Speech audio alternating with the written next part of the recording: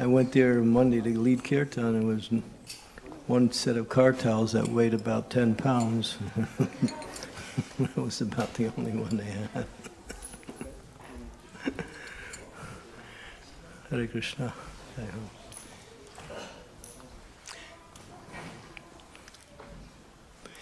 Jai Radha Madhava Kunja Bihari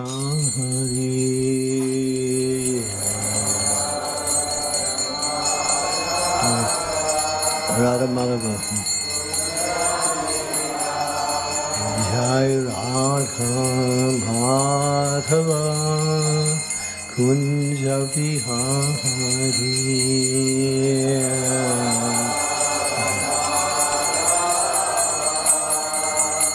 Kunja Bihari Gopi Janavallabha Giri Varadhari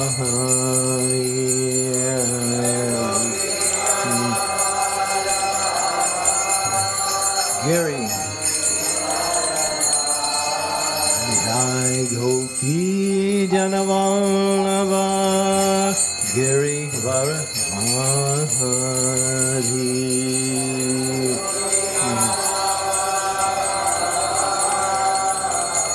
Giri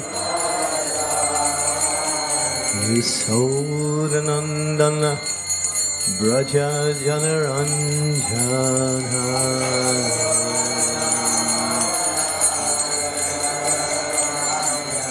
Yasodhanandana Braja Janaranjana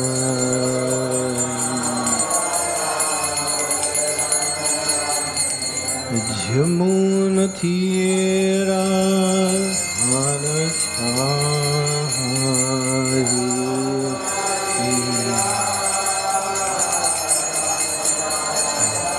Jamuna Tira Anachari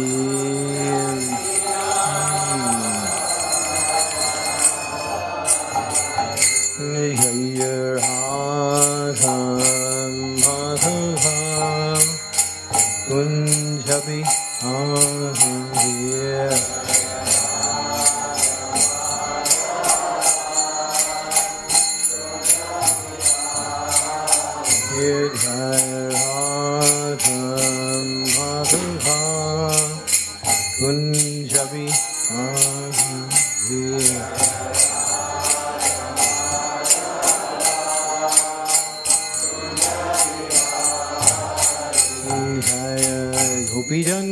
Janavallabha Giri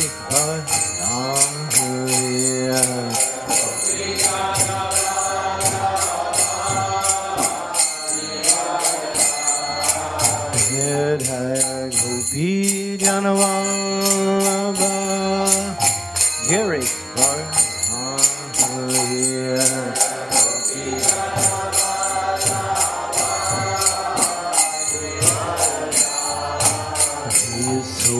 Suranandana Bhaja Janaranjana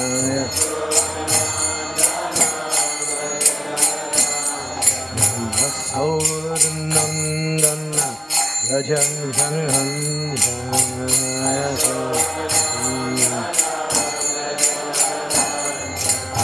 Jamuna Tira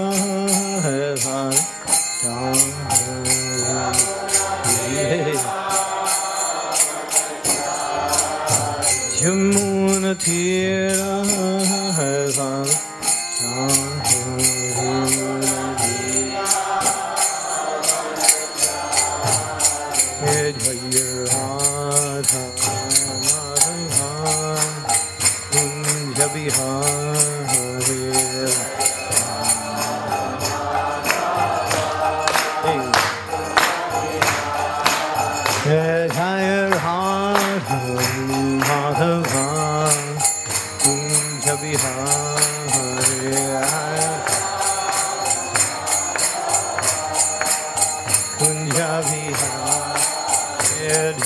Gopi Janavallabha Giri Varadhari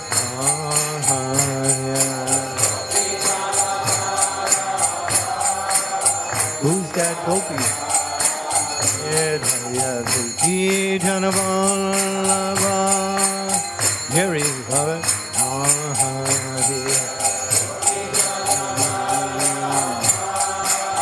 Giri Yasodanandana Bhaja Janandana Yasodanandana Bhaja Janandana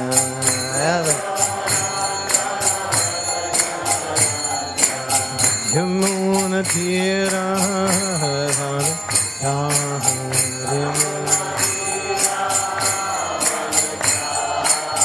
Yamuna Tira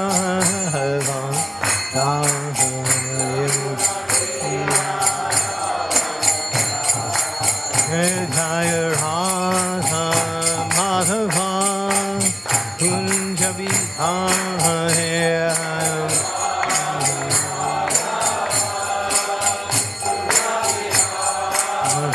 Jaya Radha Madhava Kunja Vihara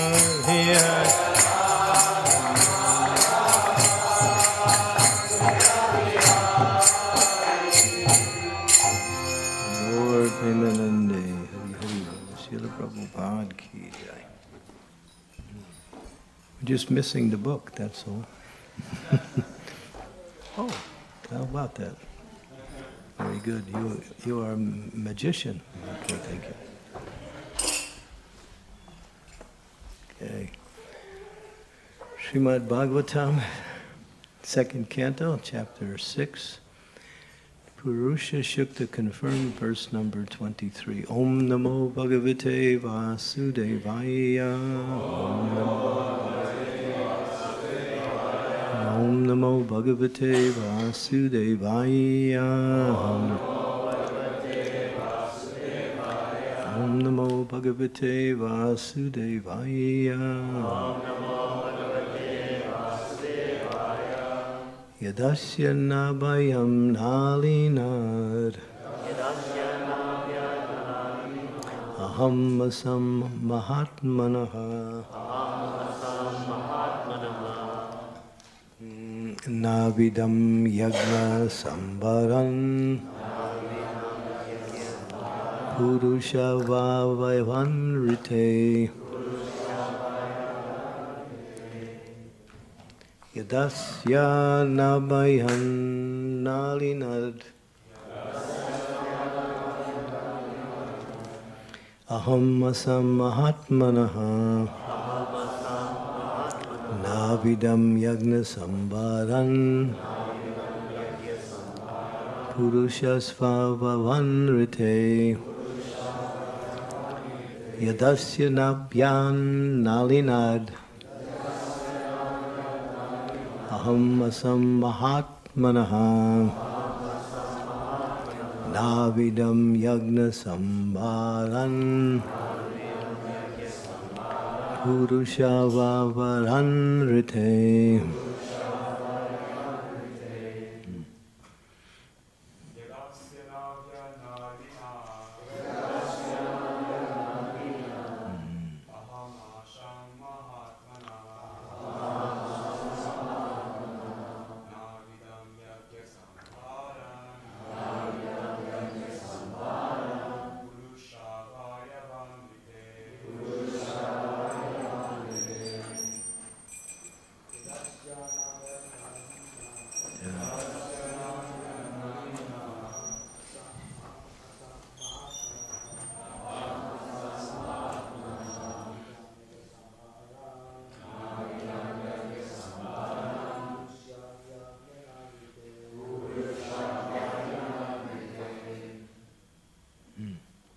Ladies?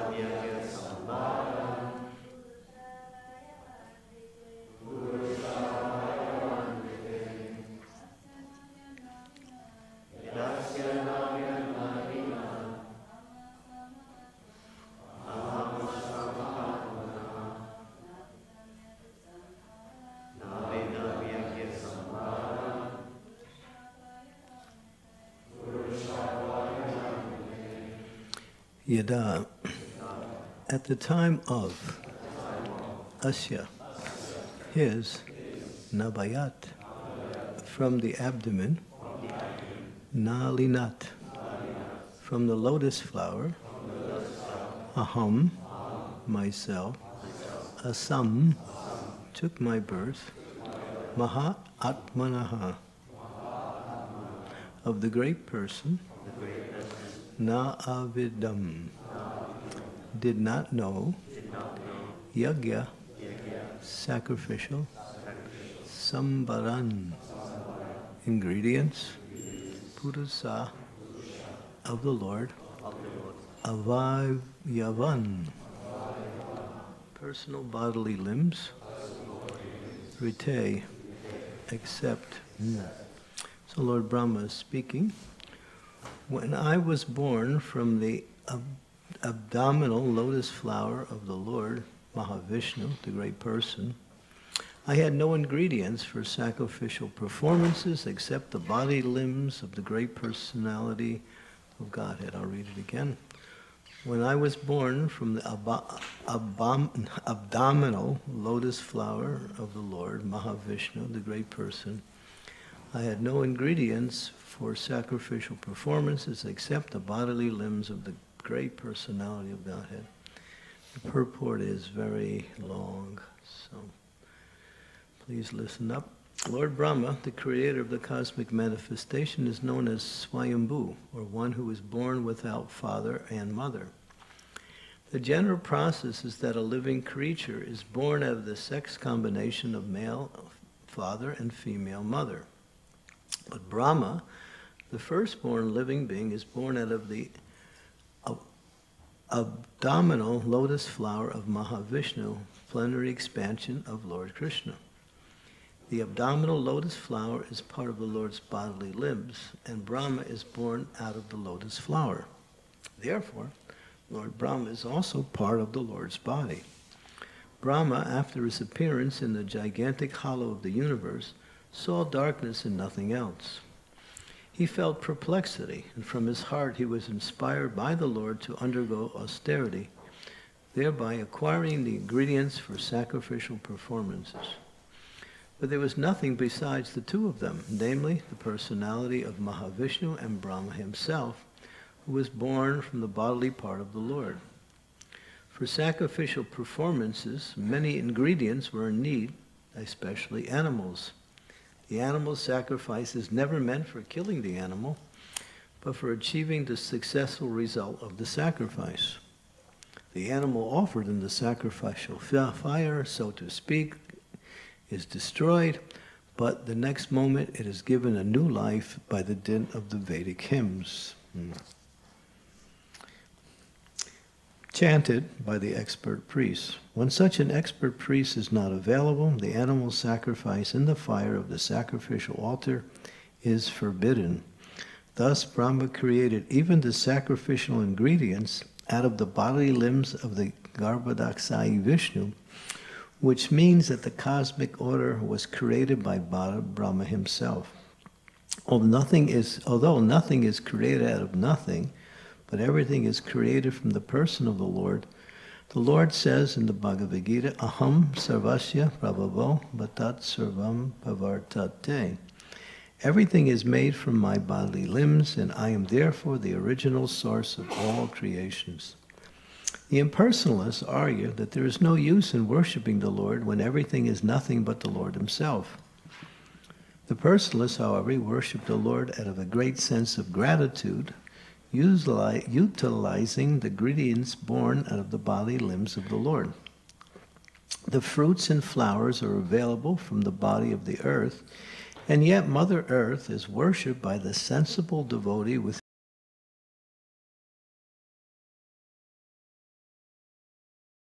the water of the Ganga, and yet the worshippers enjoy the results of such worship. Worship of the Lord is also performed by the ingredients born from the bodily limbs of the Lord, and yet the worshipper, who is himself a part of the Lord, achieves the results of devotional service to the Lord. While the impersonalists wrongly conclude that he is the Lord himself, the personalists, out of great gratitude, worship the Lord in devotional service, knowing perfectly well that nothing is different from the Lord. The devotee therefore endeavors to apply everything in the service of the Lord because he knows that everything is the property of the Lord and that no one can claim anything as his own. This perfect conception of oneness helps the worshipper in being engaged in loving service, in his loving service. Whereas the impersonalist, being falsely puffed up, remains a non-devotee forever without being recognized by the Lord. Om Gyan Timirandasya Gyanajana Salakaya Chaksun Militam Yena Tasmai Shri Gurave Namaha Nama Om Vishnu Padaya Krishna Prastaya Bhutale Srimad-Bhagavatam Swami Tinamine Namaste Saraswati Deve Gauramani Pacharine Nirvisesa Sunyavari Pastyatnyade Satarine Panchakalpa Tarubhischa Kripa Sindhu Pevacha Patitanam Pavanebhyo Vaishnavebhyo Namaho Namaha Sri Krishna Chaitanya Prabhu Nityananda Sri Advaita Gadadhar Sivasari Gaur Bhaktivedanta Hare Krishna Krishna Krishna Hare Hare Hare Rama, Rama Rama, Hare Hare. One time, Srila Prabhupada, of course he did it many times, but he really shocked the devotees. Because sometimes he would be speaking in one way, and then he'd speak something completely opposite to what he'd say, but it was also correct. He would speak something one way, and then he would speak the opposite, and both being correct. So one time he said, "You are Krishna, I am Krishna, everything is Krishna, we're all Krishna." And devotees were, oh, what happened? Prabhupada's gone crazy or something. Something's wrong here. He is saying, I used to say that anyone who says he's God, he's dog. And now he's saying we're all Krishna. But what Prabhupada was emphasizing, and then he qualified it after everybody kind of was in shock. He said, well, ultimately there is nothing but Krishna, but we understand it in a different way. We understand that there is Krishna and Krishna's energy, or the paraphernalia that makes up the energies of Krishna, which are of extreme variety. But all of these paraphernalias are parts of his energies, which are coming from him himself. So therefore, in the absolute sense of truth, everything is Krishna. Nothing is separate from Krishna. But at the same time, then we have the idea of separate. And what is separate means when it's not connected to Krishna. And consciousness is what connects it, and consciousness is what breaks the connection. So when we see everything in relationship to Krishna, that is Krishna consciousness. And Prabhupada used the example to teach us how to become Krishna conscious.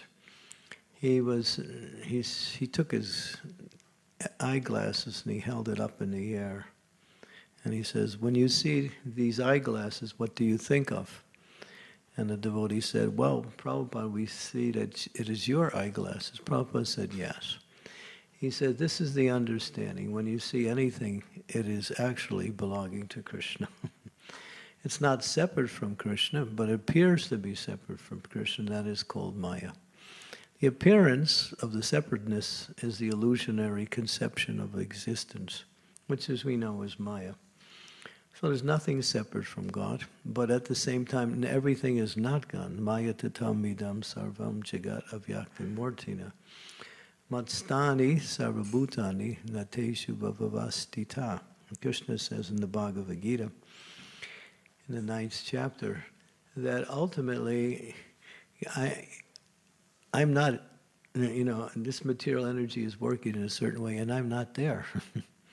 So why is he saying that? In order to destroy the misconception that everything is God, the pantheistic idea. Because then that leads to the conception that if everything is God, then I'm also God.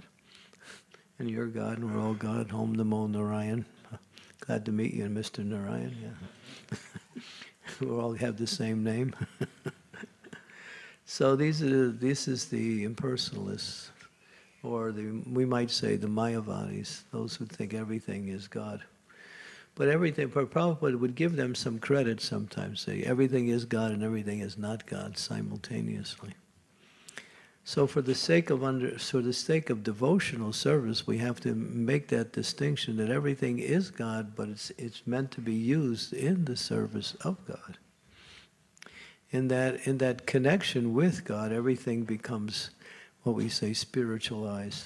Then a devotee on the highest platform of pure consciousness sees Krishna everywhere and everything in Krishna. And that is pure Krishna consciousness. There's no distinction. But for the sake of service or the sake of activity, we make distinctions between what can be used in the service of the Lord and what cannot be used in the service of the Lord. Like you can't use sinful activities in the service of the Lord. Because although everything is coming from God, because at the beginning of creation, Brahma created the 5 illusions which make up the living entity's existence in the material world. And one is the conception of sin, or disobedience from the Supreme Lord, which is the definition of sin. When one disobeys the Supreme Lord, that is the foundation for the understanding of what is sinful. But ultimately, everything is understood in relationship to Krishna, and that is Krishna consciousness. So when we practice seeing everything in connection with Krishna, then we actually are free from the entanglement of material energy. The entanglement of material energy is when the living entity thinks themselves separate from the Lord, and their enjoyment is also created in a separate way. In other words, thinking that I can use the energy of the Lord for my own personal satisfaction, separate from the activity of devotion to the Lord. And that's the entanglement. And therefore Prabhupada says here, in the very last statement in the whole purport, he says, the impersonalists, thinking that they're ultimately God, everything is one, they become proud of this false conception, and therefore they're remaining a non-devotee, and they're not recognized by the Lord. In other words, they're rejected by the Lord. Because they're presenting the Lord in something that is completely contrary to who the Lord is and what is the relationship with the living entity with the Lord. But a devotee sees everything in relationship to the Lord, and therefore he doesn't try to enjoy anything or try to falsely renounce everything. There are 2 conceptions of this idea that, well, because I can't enjoy, let me renounce. Prabhupada would use the example of the fox who's sitting at the base of the grapevine, and there's grapes high up on the vine. And he's jumping and jumping and jumping, and he's trying to get the grapes, but he can't. So he says, they're sour anyway. So yeah, we try to enjoy material energy, and then we get kicked, and we find that it doesn't give us the satisfaction. We say, let me leave it out. So it's not that we give up the activity, we give up the wrong consciousness with trying to enjoy anything in this world. So enjoyment comes by connecting the source, the energy with its source. And when we connect the energy with its source, we connect ourselves with the source at the same time. So when using whatever Krishna has provided in this material world, and whatever it is, whether it's on the subtle platform such as intelligence and different states of mind, or the gross things such as our possessions, when we use them in the service of the Lord, we connect ourselves to Krishna. And when we connect ourselves to Krishna, we're free from the suffering of material energy. And we also elevate our consciousness to Krishna. In other words, we become Krishna consciousness. And what is that Krishna consciousness? That means we are happy, or we are free from the anxiety that comes by way of the material energy. So here, Brahma, it's interesting. Krishna Prabhupada really explains this scenario, and step by step he says, well, you have Brahma, he was created by the Lord, and now he wants to perform sacrifice, but there's only him and the Lord. So in order to have a sacrifice, you need ingredients for the sacrifice. So in the same way, he used the limbs of the Lord as the elements to perform the sacrifice, and in order to complete the worship of the Lord. And therefore, he understood that there's nothing outside of the Lord. The Lord provides everything. We can also understand that in our devotional life. Whatever we need, Krishna will provide. Whatever we don't need, you may get it and you may not get it. Sometimes you get what you don't need just to teach you don't need it. And that happens sometimes too. Sometimes you want something, and you may know or may not know that it's not really what you need, but because the desire is there, and the desire forces one to act, and we want something that we don't really need, or we can't really use, or something that is either something that infatuates us or something that we're attached to. And then when we get it, we realize I didn't need it, or it's not going to make me happy. Like that. But we can always be satisfied by serving the Lord in any situation, and also depending on the Lord. Because we see, and those of you who do book distribution, you understand that when you're out there, everything you need is provided by Krishna. He gives everything. He gives the situation, he provides the people, he gives you the intelligence you need in order to perform your service. Krishna's providing everything, all the way down, just like the example was given when Brahma wanted to play a trick on Krishna. He didn't know Krishna was Krishna. Krishna was sitting on the banks of the Jamuna in the spiritual world with his friends, and they were enjoying lunch. And Brahma had seen Krishna kill Aghasura. And, well, he heard about it, he didn't see it. And then when he heard about it, he was thinking, who's this little boy? He didn't recognize him as his worship Lord. So he tried to test him by stealing his friends and the calves also. And so apparently Krishna had to divert his attention away because the calves started to go away from the cows, and they were running into the forest. And so the boys became anxious, and they said, oh, Krishna, the calves are running away. And so the cows are running away. No, the cows were running away. The boys were there with the calves. And so Krishna said, don't worry, you eat your lunch, I'll be right back. So he went into the forest to find the cows. In the meantime, Brahma came, and with his mystic power, apparently, and I use that word with emphasis, apparently stole Krishna's cowherd friends and the calves. He can't do it, but it seemed like he did it. And when Krishna came back, he could understood this is the trick of this, four-headed, CEO of the universe. And so Krishna thought, all right. So Krishna knows how to turn a apparent, a reverse situation into something very positive. So what he did is he expanded himself into the calves and the boys. And each of the boys were expanded exactly, and this is the point, as if that boy was there personally. In other words, the bodily features, everything, their dress, and as it says, just like you have certain personality traits that are what we say, innate in your character. Sometimes they call them idiosyncrasies, to use a word. He did that too. All the way down to actually how every boy acts all the time. He became exactly like that. And when Brahma came back, he didn't see anything but the same thing that he thought he had taken. So the point was that Krishna is so complete in everything that he does that nothing happens outside of him. Nothing. So when you know that, there's only one thing you can do: surrender.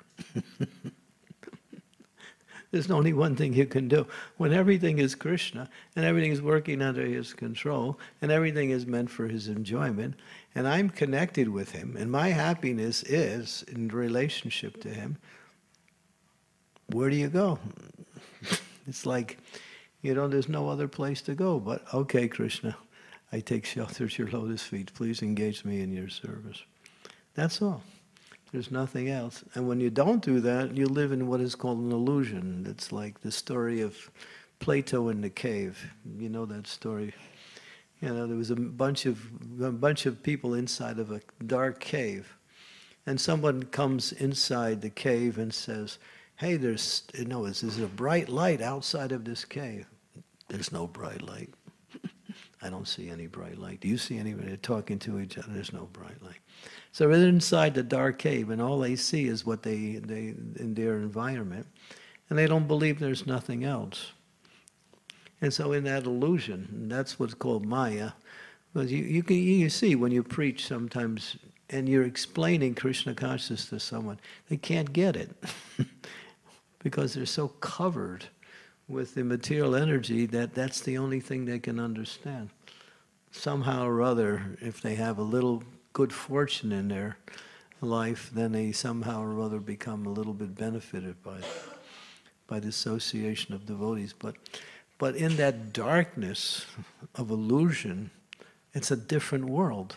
So that's why it says that it is what is night for the self-realized soul is a day of awakening for the conditioned living entity, and what is night for the conditioned living entity is a time of awakening for the self-realized soul. It's opposite. Devotees and non-devotees are on two different worlds completely. Sometimes we blend with that world and we also pick up that world too, but then we see, what is there? It's just darkness, because all it is about satisfying the body and mind through a form of sense gratification. Well, Krishna says in the Bhagavad Gita, what is that verse? Oh, Krishna, I can't remember that first word. 522 in Bhagavad Gita. Who knows? 522. What's the first? If I know the first word, I got the verse.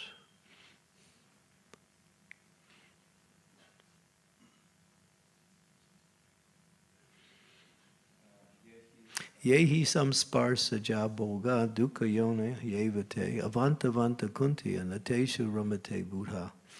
Krishna says that the sources of misery are the senses, connecting the senses with the sense objects. So people think if I connect my senses with the objects of sense gratification, I'm happy. But Krishna says no, it's opposite. It's actually the sources of misery. So devotees know that. They don't try to enjoy the senses separately. But we get such sense satisfaction from devotional service that it's way beyond the happiness that the living entity experiences when there gets a little stimulation from the suffering they are undergoing by connecting the senses with some kind of object. But devotees get real sense gratification. I mean, it's the juicy stuff. Prasadam is so nice, and the holy name is so powerful, it just lifts your consciousness up. You see the deity, you think, where am I? Am I in the spiritual world? So everything is so bright, so sweet, so strong, so uplifting. That's Krishna consciousness. But why don't we taste that all the time? Because we're still trying to taste the dry, stale chapati that is no longer fresh anymore. And that is called material. It's not chapati, it's just an old piece of bread. That is the happiness of material life. So we want to taste Krishna consciousness. It's available. We have to stop trying to taste this material world. When you stop tasting there, or you give up and you realize that there's no taste there, it's tasteless. It's like, if you're really hungry and you haven't eaten for a long time and someone comes along and says, here, I found this old piece of bread. It was laying in the corner and looks like it's still got something to it. Here, have something to eat. And you'll think, oh, well, I got something to eat finally. But then someone comes with a big maha plate with puris and halava and samosas and kachoris and sandesh and burfi and sweet rice and chutney and what else? I'm sure you can continue with the list that goes on and on. You think, well, where did that piece of bread go? I don't know. I just threw it away. So yeah, that's Krishna consciousness. Krishna is saying, here's how you can enjoy. Here's the happiness you're looking for, your service to me. But stop this other nonsense. Try to give up the idea that there's any happiness in the material world.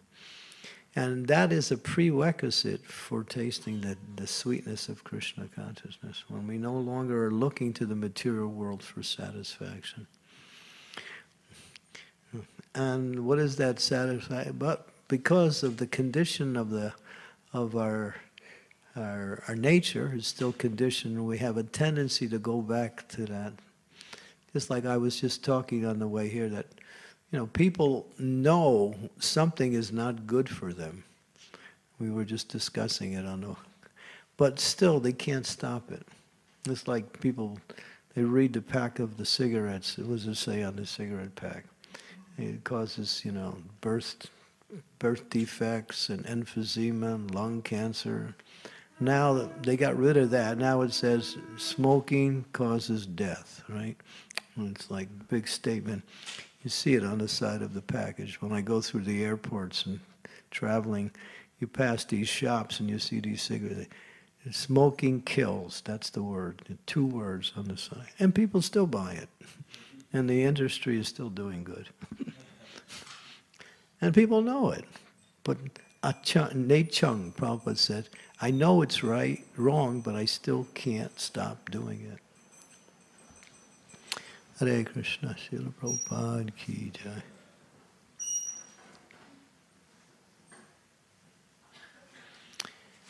So yeah, that applies to anything in this material world, that we still have that tendency to try to find satisfaction and happiness. But here, when we know everything is Krishna, but at the same time, Krishna gives us what is called our allotment. And that allotment is where we can use this thing to engage in Krishna's service. Brahma, he's in the position to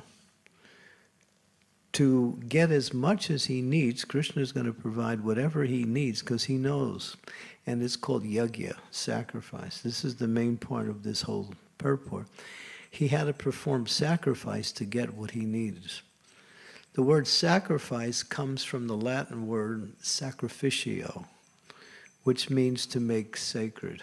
That's the actual word. So what does that mean? When you engage something in the service of the Lord, it becomes sacred. And that is sacrifice. But then we also understood that there's another category of sacrifice, having to stop or give up those things which are contrary to our progress in devotional service. And Srila Sanatana Goswami gives that statement, that one has to know what is favorable for one's devotional service, anukulena, and what is unfavorable for one's devotional service. Anukulena and pratikul. Pratikul means those are unfavorable. When we know what is favorable and what is not favorable, then everything becomes easy. But that takes time. Therefore, we have to read the books, study the shastras, hear the classes, and sometimes understand only by our own experience in devotional service. And that is the sacrifice. And therefore, in order to give up or stop doing certain things, are necessary for us to make advancement in Krishna consciousness, and that is sacrifice. And that sacrifice, we call it austerity. But austerity makes you strong in Krishna consciousness. When the more you perform austerity, that's in relationship to devotional service, the more you become fixed in your devotional service. Austerity leads to bhakti. Knowledge leads to austerity, and austerity leads to devotional service. Austerity is even higher than knowledge in the progression towards devotional service. Because the soul in the material world still wants to enjoy this place.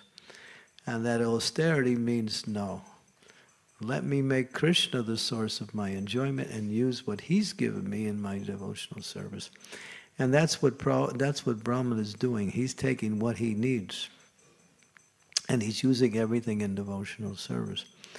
And here Prabhupada wants to make the point that he uses the example. Those who worship the Ganges, what do? They take the water of the Ganges and offer it back to the Ganges with prayer.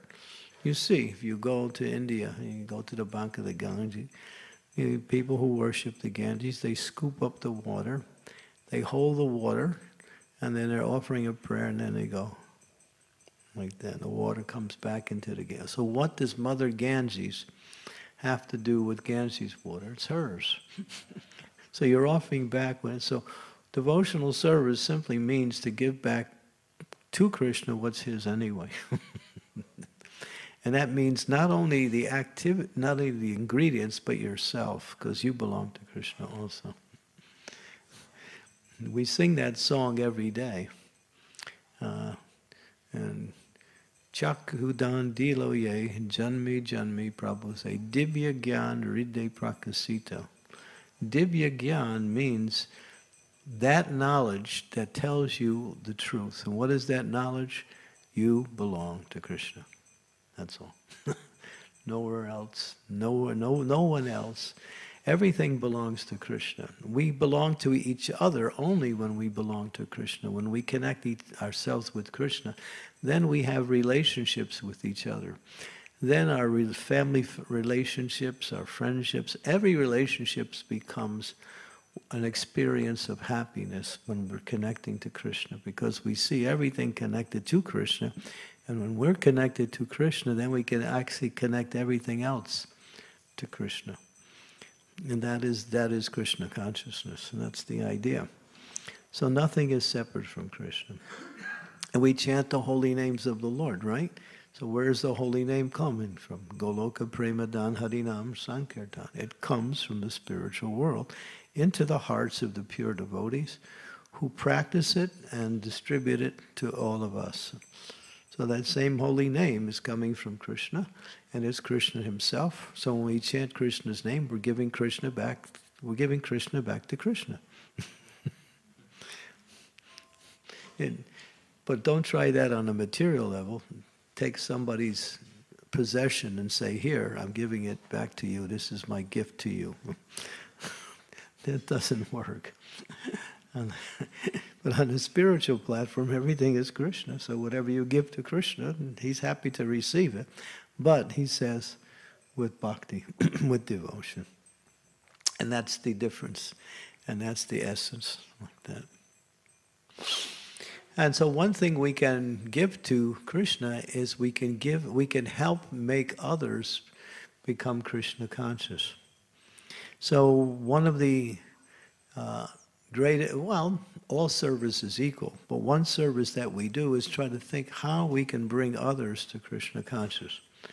So Prabhupada established that in the form of book distribution. He printed all of these books, and he wanted us to distribute the books and at the same time read the books. Not only distribute them, but make sure you read them, because you have to know what you're giving. Prabhupada criticized us in one lecture in Mayapur, 1976. He said, you're out there distributing my books, but when someone asks, my dear sir, my dear madam, what's in the book? Well, our teacher, he writes and we sell, that's all. That's the whole thing. But Prabhupada said, not like that. Learn the books. Because when you know what's in the books, when you give the books, you know that you're giving something very, very valuable to someone. You're giving them a chance to become happy, to become elevated, to connect with Krishna. So this book distribution is so important because it's the way to distribute Krishna's mercy to the fallen conditioned souls. And there are many forms of mercy that are, but book distribution means all of a sudden we're in the arena where people are working hard simply for sense gratification. Now we're telling them how to become happy without working like an ass. Yeah, read these books, understand who you are, and then, try to practice some of this philosophy, and you'll start to see a whole difference in your life. So these books are so invaluable, and devotees are about to go on a book distribution marathon. When does it start? On Friday? This Friday? 8th of July. Okay. And how long will it go on for? Just 10 days, 9 days. 17th of July is finished. Can other devotees join also? Yeah.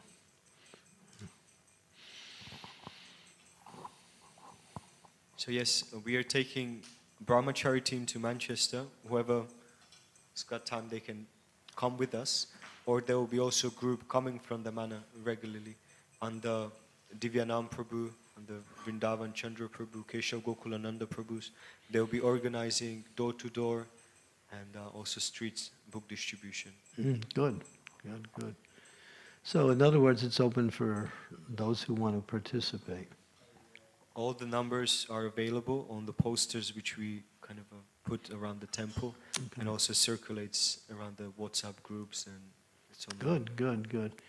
So here's a chance to, be an instrument for Krishna's mercy to the fallen conditioned souls. And Prabhupada said, if you preach Krishna consciousness, you immediately get recognized by Krishna. Immediately. It doesn't become something down the line. Yeah. Because the Lord comes to the material world, yada yada hidharmasya, and to uplift the conditioned souls, to remove irreligion, to give pleasure to his devotees. So he personally comes for that reason. So if we assist him in his mission by helping to uplift the conditioned souls, by giving them this transcendental knowledge, because this knowledge is coming from the spiritual world. It's called aparushad. Aparushad means it's not man-made.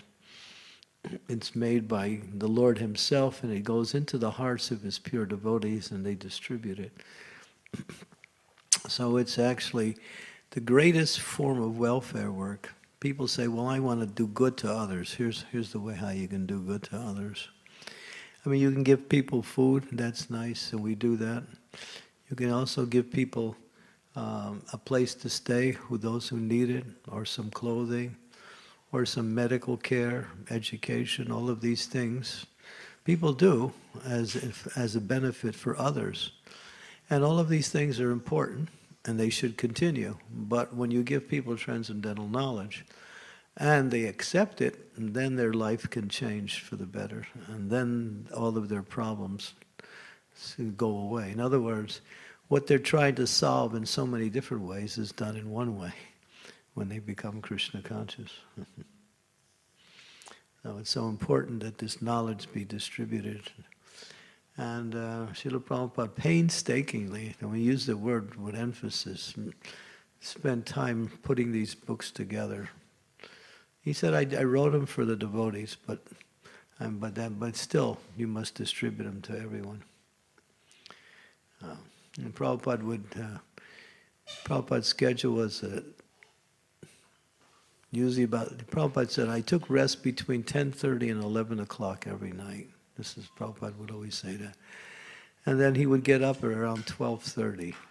So he'd sleep about an hour and a half, sometimes 2 hours. And then when he'd get up, he would immediately begin his translation, reading the commentaries of the acharyas and working on his Bhaktivedanta purports, combining his realizations with the acharyas' statements, and then presenting the Bhaktivedanta purports. And sometimes Prabhupada would work for hours on one purport just to make it, what he called, understandable by the Western mentality. Because it needs that understanding that, you know, if you don't have a certain, we understand things in a certain way. And so that is due to our conditioning. So Prabhupada knew that to present this knowledge, we'd have to speak a little bit like the Westerners understand. So he was able to keep the essence, at the same time communicate in a way that people could understand. And that was Prabhupada's expertise. He knew how to present this knowledge according to time, place, and candidate. So, but it was, I mean, Prabhupada really worked on it. So he would sometimes spend 3 to 4 hours in the morning hours just working on his Bhaktivedanta purports. And that was a time when he would be completely alone, everything would be quiet, devotees would be sleeping. And then when it would be about 4:30 in the morning, sometimes he would go to Mangalarti, sometimes he would continue with his translation. And around 6 o'clock, he'd go on morning walk, take his morning walk. He'd wind up at the temple to greet the deities at 7. And then at 7:30, he would sit and give the Srimad-Bhagavatam class, come back to his place, take his breakfast, and then take a little rest, and then answer letters while he was getting massage throughout the whole morning, all the way up to lunch. And then he would take his lunch, and then he would take a little rest again, and after lunch, he would meet people all day, or travel and preach. Prabhupada's schedule was, nobody could follow it. Impossible. Impossible. I mean, he slept an hour and a half, 2 hours a night, a little bit after breakfast, a little bit after lunch. And he worked tirelessly. I mean, the devotees would travel with Srila Prabhupada, and Prabhupada would get to the next place and immediately he'd pick up for whatever time it was. He wouldn't rest. And whatever time it was, he'd resume his schedule accordingly. And the devotees would all, think, oh, we got jet lag, we're so tired. Prabhupada said, you're so young, why are you so tired? But Prabhupada was on another level. One time, Jamuna, Prabhupada's very dear disciple, and she was with Prabhupada, and they were walking in Tittenhurst here in London, John London's estate. So Prabhupada would walk with her in the morning, just the two of them. And so one time she decided to walk behind Prabhupada. And then while she was thinking, I'm going to follow in his footsteps by walking exactly where he steps. She was getting it really exact. But then as she was looking on the ground, she couldn't see any footsteps. And this was the ground, she could see her own, but she couldn't see Prabhupada's. And then she just had to ask Prabhupada, I'm trying to walk in your footsteps, but I don't see any footsteps. Prabhupada said, that will be understood later. Prabhupada wasn't part of his world, that's the point. He came from the spiritual world directly to do this mission. And many times he exhibited some of his transcendental powers by doing something phenomenal. And there were many instances. But he never wanted to do that because he didn't want devotees to see him in that light as being a powerful mystic. He was a mystic also. But at the same time, he acted ordinarily so people would see him for what he wanted them to see him, as the spiritual master only. But Prabhupada was really powerful. Yeah, and so his books are an expression of his transcendental knowledge, which is coming from Krishna himself. Prabhupada would sit there Sometimes, especially in Los Angeles, he would sit in the evening time and the devotees would gather around. Prabhupada would say, give me Krishna book. Prabhupada would sit down and then he'd pick a story out of Krishna book. And Prabhupada would be reading and then he'd start laughing while he's reading. Or he would make gestures like he's reading it for the first time. And then he noticed how the devotees were kind of astonished to see Prabhupada reacting to his own books, you know. Because when you write a book, you write it and then you read it once and then everybody else reads it. Prabhupada would say, I am simply putting the words on paper. These are Krishna's words. That's all. Prabhupada, you could say, to use a word, he was channeling Krishna. He could hear what Krishna was speaking, and he was simply writing. That's all. So these books are coming from Krishna, ultimately, through the pure devotee, Srila Prabhupada. So when we know that, when we read that in that light, and at the same time when we distribute it, now we know we have something very rare and very valuable. And if we can give it to others, then others will be also benefited. And that will please Krishna, that will please Srila Prabhupada. Okay, so thank you. Any questions or comments? Let's see, yes, okay. Arch, thank you for the class. Regarding one point which you mentioned about the Brahma Vimohan Leela, how can we reconcile that Brahma is a... I know probably got this question quite often, right? But are you a member of the Tattvavadis? In a connection with when Brahma Samhita was revealed in the beginning of the creation. How can Brahma become bewildered? That's the question. How can he had also worshipable deity Narayan? Because that was one of the part of the Leela. How can he have a worshipable deity? Narayan. Chaturbhuj, like four-armed form.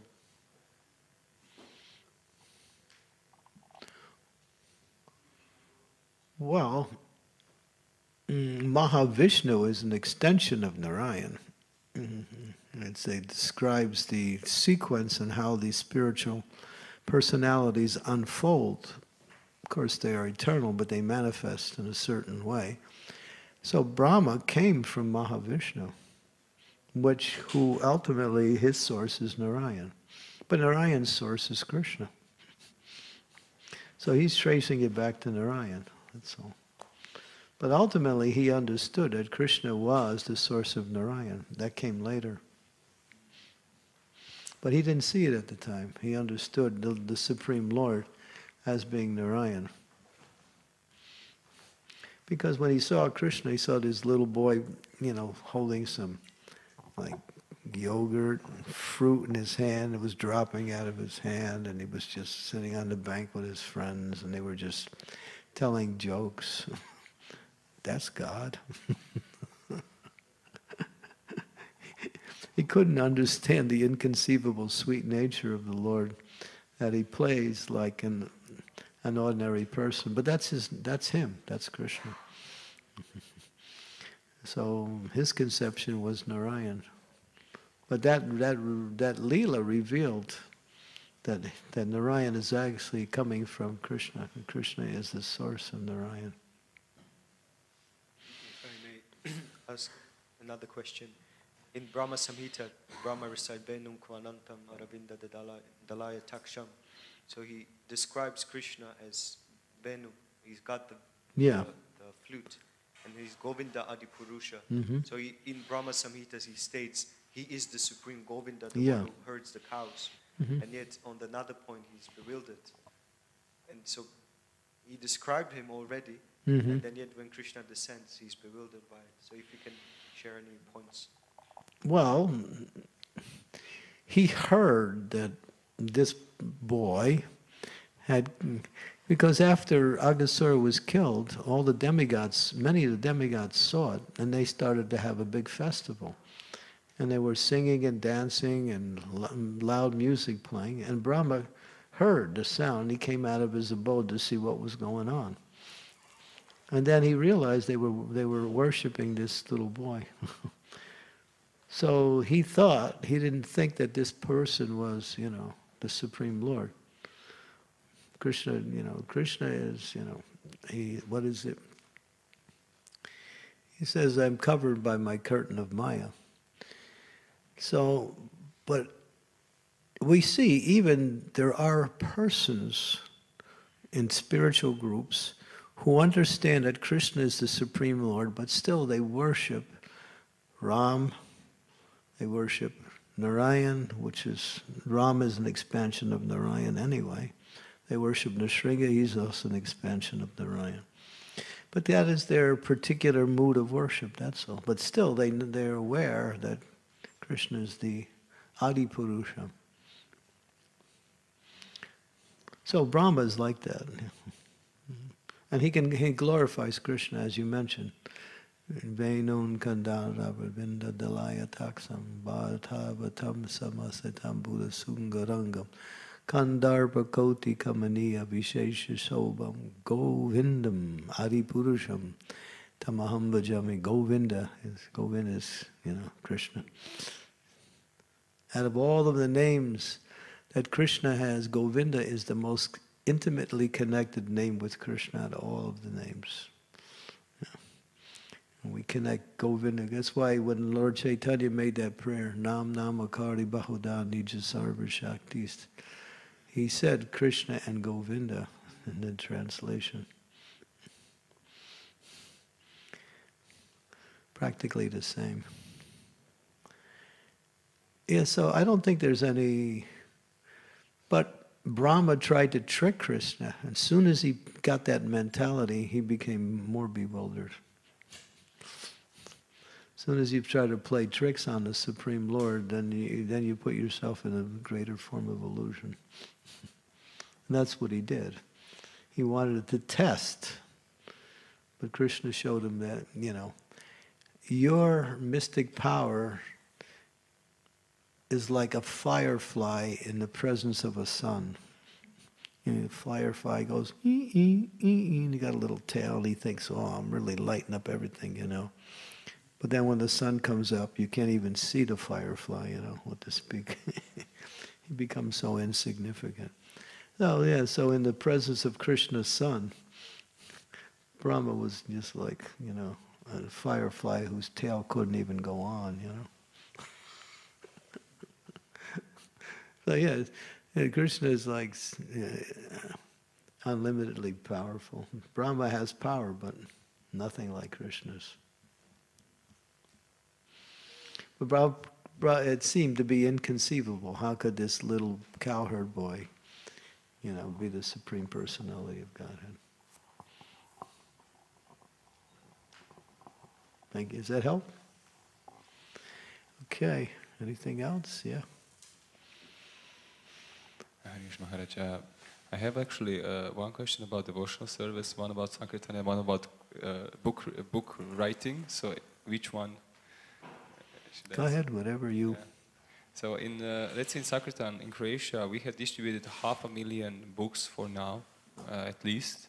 And we are just looking like what's the effect of book distribution. So is there any comments of the way how we distribute the books that kind of gives more potency to it, people start to reading it more, or... How to distribute the books that's an individual thing because people will receive differently.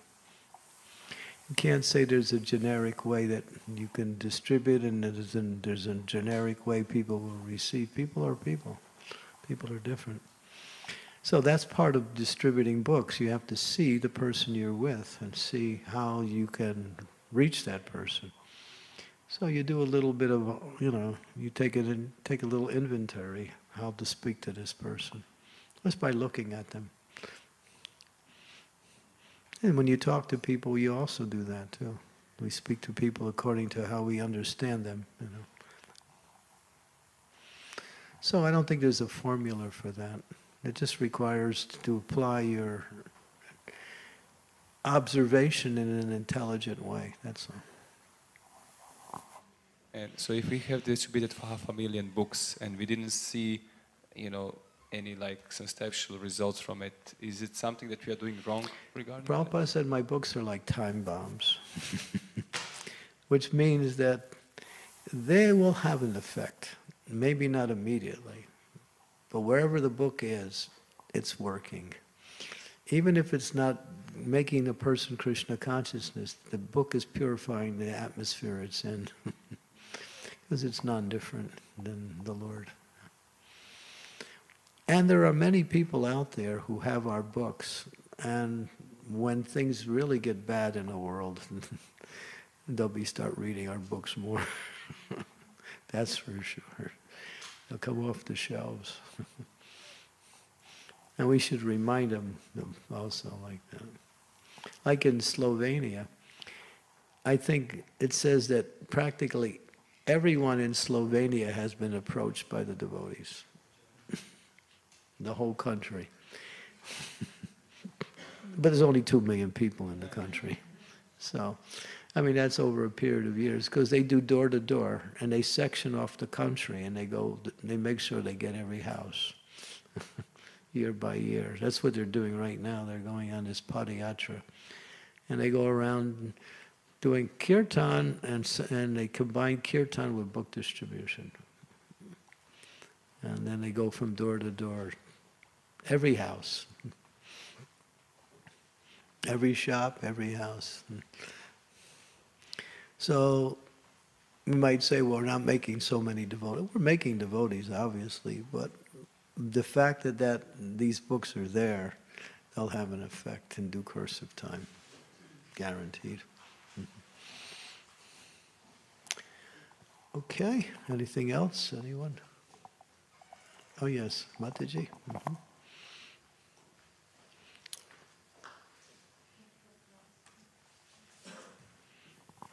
Thank you for the class. I've got 2 questions. One question is regarding, you talked about entanglement consciousness. So if one speaks the truth about a situation, what's the clarity between the truth and aparad? So I distinguish the difference. One has complete love and devotion of Krishna, speaks the truth, and then it's... So I just want the clarity between speaking the truth and aparad. Well, truth means to repeat what is in the scriptures, what Krishna has said, what the pure devotees say. That's truth. Mm-hmm. On the material level, everything is sophistry. It's half-truth. Because that's why no 2 people can agree on the same thing all the time. There's always disagreements. So there's no truth in the material world. I mean, there's some, but it's just, that's a relative truth. But in this, real truth is Shastra, Guru, Sadhu, the knowledge that comes from these sources. That's truth. Because truth doesn't change. Where things in the material world are true one time and not true at another time. Because of the changing element of Maya. Material energy is always changing, so what is true one time is not true another time. And what is not true another time may also be true in a different time.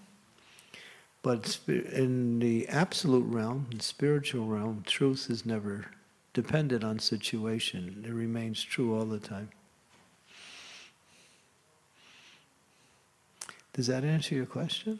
So if you're speaking truth in the spiritual environment, energy, and then what's the difference between speaking the truth and aparad? I can't see the distinction in the spiritual energy. Speaking truth and aparad? Yeah. Aparad means something that is offensive or... I mean... But if it's the truth, if it's the truth, is it classed as an offense? That's what I'm trying to distinguish. If you're speaking the truth, can it be an aparad also? Right. Yeah. Well, if you insult somebody, and it may be correct what you're saying, but because you insulted him, it's an aparad. Right. So that's an unnecessary truth. So you don't do that.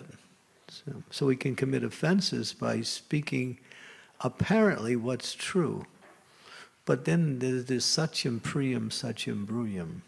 That means to speak this truth in a way that is palatable, acceptable by those you're speaking. And that's an art. You have to learn that art, how to speak sweetly and at the same time without compromising the truth. And you see there's devotees who are expert at that. They know how to tell you you're a fool, and you actually like it when you hear it.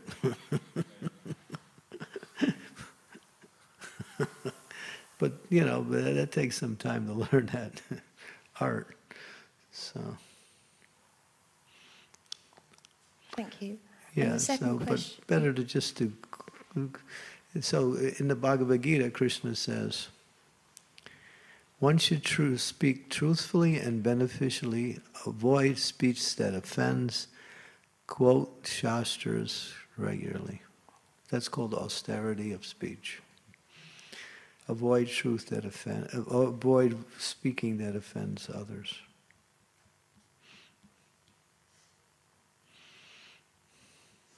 Okay, thank you.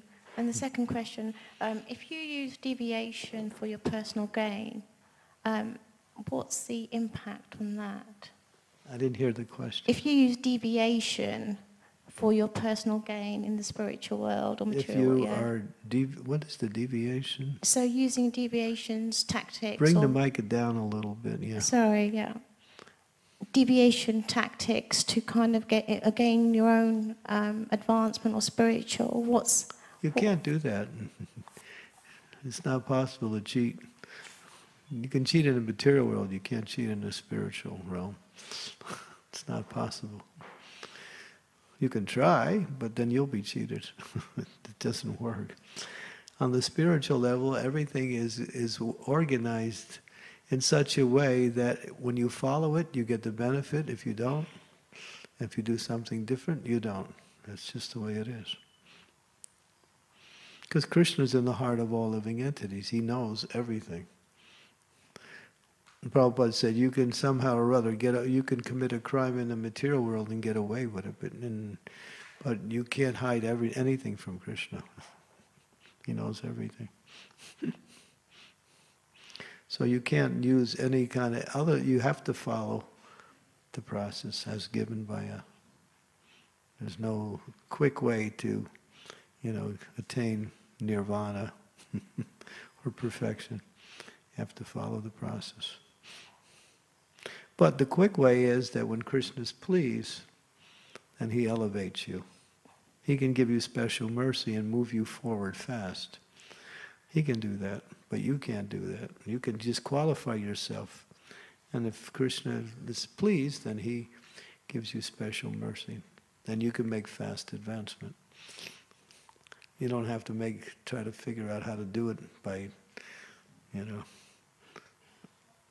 manipulating your own way. Yeah. Is that okay? Yep, that's good. Thank you. Yeah. Okay, so, Hare Krishna.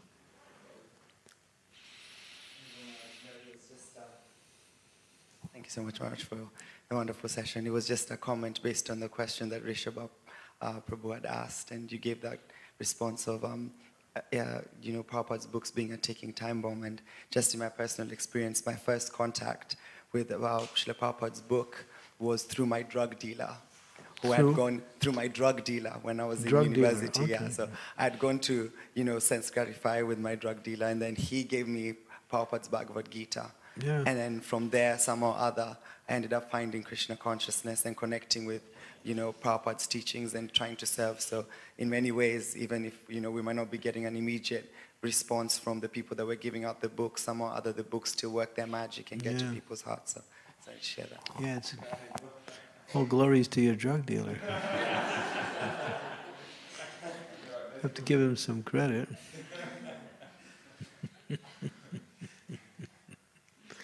It reminds me, there was one girl, she was a prostitute, South India. This is just a contemporary story.